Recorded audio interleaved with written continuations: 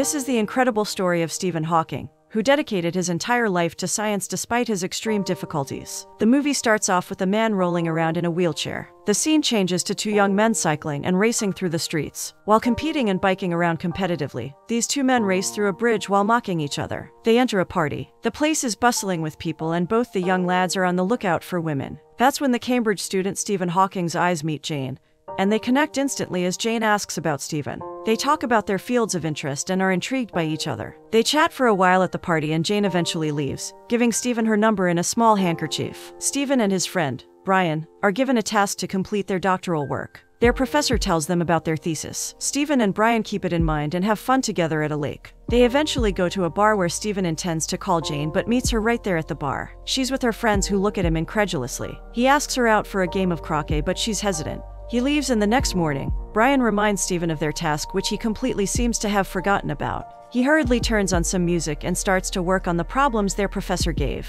While about to work on the task at hand, Stephen faces some physical difficulties. In the class, Stephen baffles everyone by working on most of the problems in such a short amount of time while the others' works couldn't even be deciphered. The professor is shocked and applauds him. In the class, the professor talks to Stephen about his work and we can see Stephen then struggle to pick up a pen in a swift slight moment. The two then go to a room of great inventions where the professor proposes Stephen to go to a seminar with him along with other brilliant students. Stephen agrees to the offer. Afterward, Stephen meets Jane outside her church even though he is an atheist. He asks her out for lunch with his family where Jane is vigorously interrogated by his father. She has a good time with them when Stephen tells Jane how he doesn't let God influence his physics ideas, and they have a playful banter. Right then, Stephen asks Jane to be his partner at the May Ball. Jane agrees gleefully. Although shy at first, eventually they both get close. They get to the ball where Stephen is adamant about not dancing. They chat for a while as Stephen explains to Jane about the birth and death of stars. That's when the fireworks start. The sky brightens up with spectacular colors. They laugh around and get significantly closer than before. Observing the night sky and the beautiful stars, Stephen and Jane dance at the ball. A couple of days later, Stephen goes to the seminar. He has difficulties even getting on a train. Stephen faces even more difficulties at the seminar and suspects something is wrong.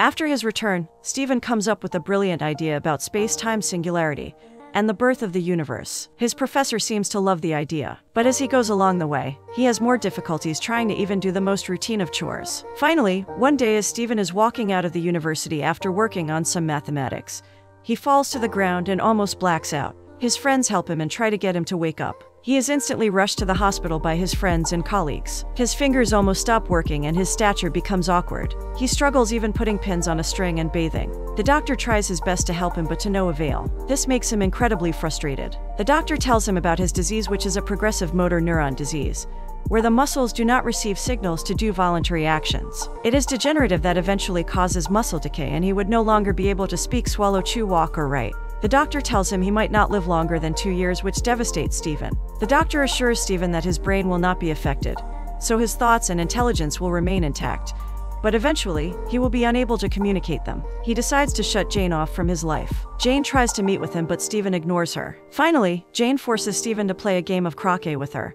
which gets him incredibly stressed due to his disability. But Jane insists they stay together, knowing the illness will progress and slowly take Stephen away from her. She wants to spend as long as they have together. Stephen tells his professor he's going to work on time. On the other hand, Stephen's father tries to convince Jane that Stephen won't live long, but she insists that she loves him and will fight his illness with him. Stephen and Jane get married soon after. Jane stands by Stephen as the illness progresses, impairing his locomotion, balance, speech, and even swallowing. They have 2 children and Stephen's work starts to gain the spotlight. Stephen soon graduates his doctoral study, having more interest in cosmological physics. At dinner with his friends to celebrate his doctoral degree, Stephen even struggles with picking up cutlery and even swallowing. This causes intense stress and walks out. Jane sees his struggle and helps him with a wheelchair, supporting him every step of the way. Eventually, one night when Stephen gets stuck in his jumper, he discovers an incredible idea. He is commemorated by most scientists and later, his friends and him celebrate it through the night. His dear friend Brian asks if his disability affects his intimate life,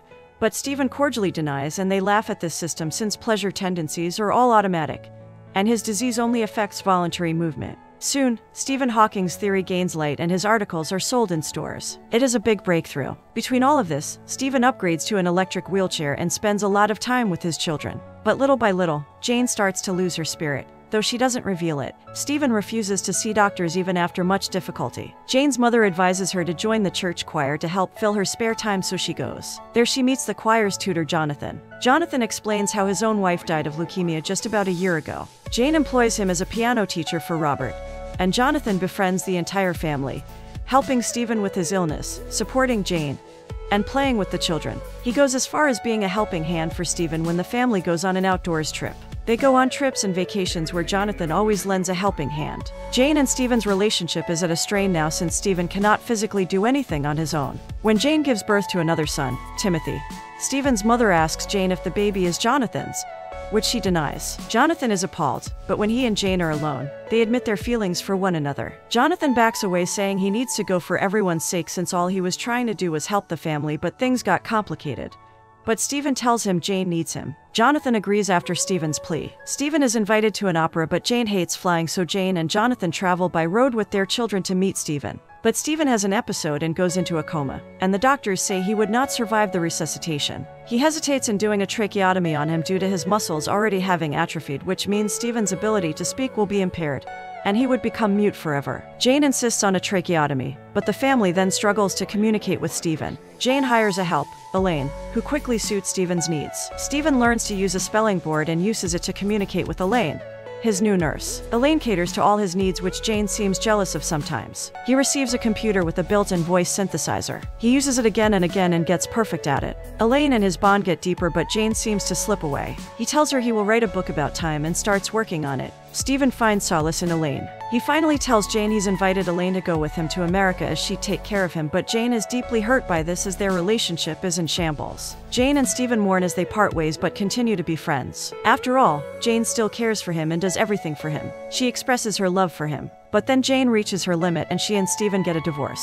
Soon she reconnects with Jonathan at a church. They both still have feelings for each other and reminisce in each other's arms at the church. Their pain has come to an end. On the other hand, Stephen finally completes his book called A Brief History of Time, which becomes an international bestseller. His book is read by many and wins many accolades. Stephen goes to the lecture with Elaine. The two have fallen in love. At the lecture, Stephen is presented on stage where he is asked several questions by the students. He is quite comedic and manages to make people laugh despite his condition. At the lecture, Stephen sees a student drop a pen.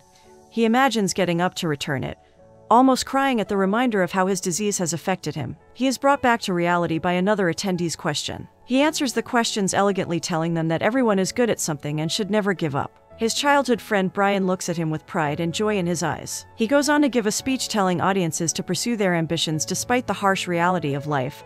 As the saying goes, while there's life, there is hope. He receives a standing ovation, bringing a smile to his face. Jane goes on to marry Jonathan. One day, they receive a letter from Stephen and both of them are ecstatic at the news. Right then, we see the scene played at the very beginning of the movie. Stephen calls for Jane, as the first spouse, to accompany him in receiving a title from the Queen. Despite their divorce, they are always there for each other as friends and companions. Stephen and Jane meet Queen Elizabeth II together, where he is made a member of the Order of the Companions of Honor. They spend a moment together where Jane thanks him and also assures him that he can decline the knighthood if he chose to do so. They share a happy day together with their children and look back on their life as a very happy family. An extended closing series comprises select moments from the film, shown in reverse, back to the moment Stephen first saw Jane. The reversal is reminiscent of Stephen's research methodology of reversing time to understand the beginning of the universe. It shows all the moments Jane and Stephen have had together, from the moment their eyes meet to the fireworks from the day they danced. Jonathan helps Jane complete her Doctor of Philosophy. She and Stephen remain close friends. Stephen declined a knighthood from the Queen and continues his research, with no plans to retire in the near future. Make sure to subscribe to N Recaps for more romance and love stories like this.